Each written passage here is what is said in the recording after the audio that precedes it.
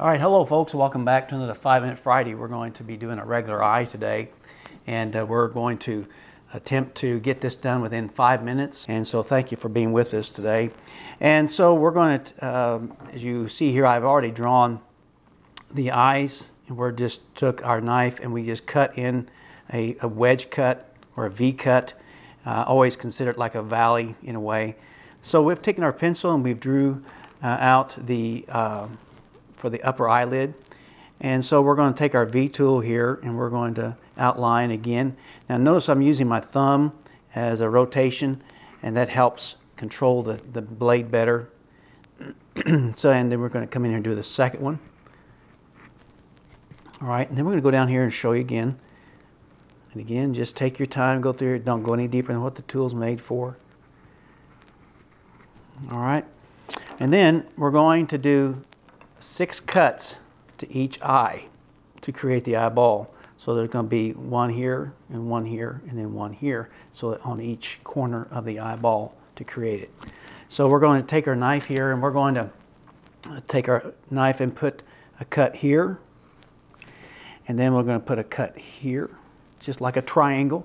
Then I angle my knife to the side and pop out that corner.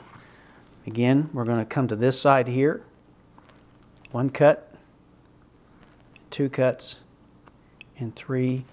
And there, as you can see, we have an eyeball. Now again, that eyeball is sticking out just a little too far, so all we're going to do is just take the very tip of that blade and go right up in on top of that eyeball and come make a stop cut in there. And then we're going to come in and just hopefully shave those out, just a little bit off the eye there. And then we're going to come in, and our next to last step here is we're going to put in the bottom lid. And then we're going to come in here and put in the crow's feet, whichever way you'd like for the crow's feet or the happy lines or wrinkles, whatever you want to call them. And so, and then we're going to take our pencil here, and I've always said before, give your carving some action. Make them left, make them looking left or right, and whatever, but don't make them look straight on like they're zoned out somewhere. All right, so that there, you can come in also too and put in some exaggerating lines for here if you like, and especially if it's an older person or whatever. And so, and we're going to come up here now and create the eyebrow area, and doing a sweeping cut.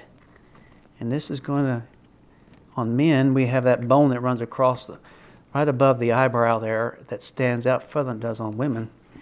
And so we're going to take our V tool and we're going to put in some eyebrow hair. That way it just finishes out your piece pretty decent.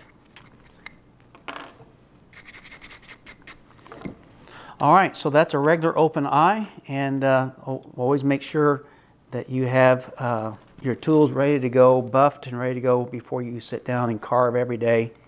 And make sure that at the end of the day that you're satisfied and you've had fun at the end of the day with this. And so hopefully maybe we've made it by 5 minutes, and hopefully you'll enjoy this. And again, practice, practice, practice makes a better carver. And so we'd appreciate if you would like the video and give me some thoughts down on the comment section if you like us, and how we can improve, and give me some ideas what you'd like to see. And until next time, we'll see you soon. Happy carving.